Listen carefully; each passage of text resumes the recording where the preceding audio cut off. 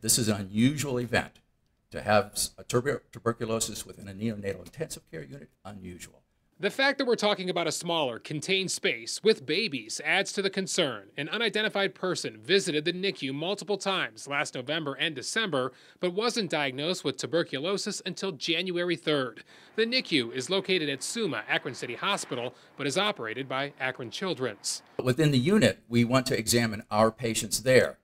So babies who may have been within the unit could have been exposed, and we want to make sure they're not at risk. TB can be very serious, even deadly. It usually involves the lungs and is spread through the air. Most cases can be cured, but health officials are not taking any chances. When you're close to a person who has TB and sneezes, you may inhale their organism. The estimate is 50 babies were potentially exposed to TB. Medical records have identified the infants who were in the NICU during the infected person's visits.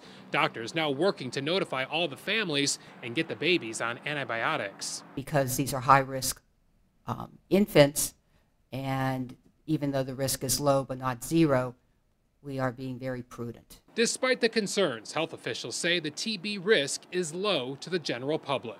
Anyone who was in that neonatal intensive care unit, Akron Children's unit at SUMA, does not pose a risk to anyone else out in the community.